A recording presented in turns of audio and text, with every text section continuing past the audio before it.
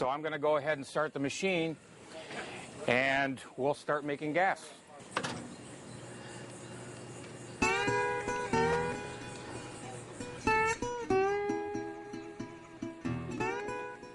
What's happening right now is the liquid is being pumped in from that tank.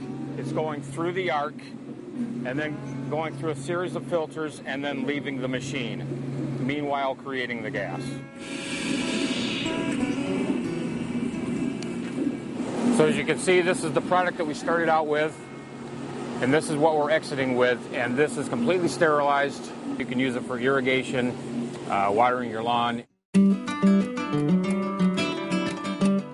A machine like that we just took a look at will process 2,000 gallons of sewage an hour, and it will produce just under 1,000 cubic feet of gas per hour. Typically, and almost uniformly, MagneGas is going to be much less expensive in terms of practical use. It's cheaper than acetylene, cheaper than propane, because propane also requires a lot of oxygen, which is an additional cost.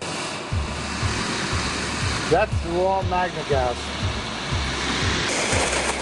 We're able to produce a green gas technology suitable for the metalworking market that's cleaner, it's safer, it's faster than acetylene or all the gases on the market, and it can be used completely as far as handling and storage. Business is going fantastically. The company started in 2007 and it went public in 2008.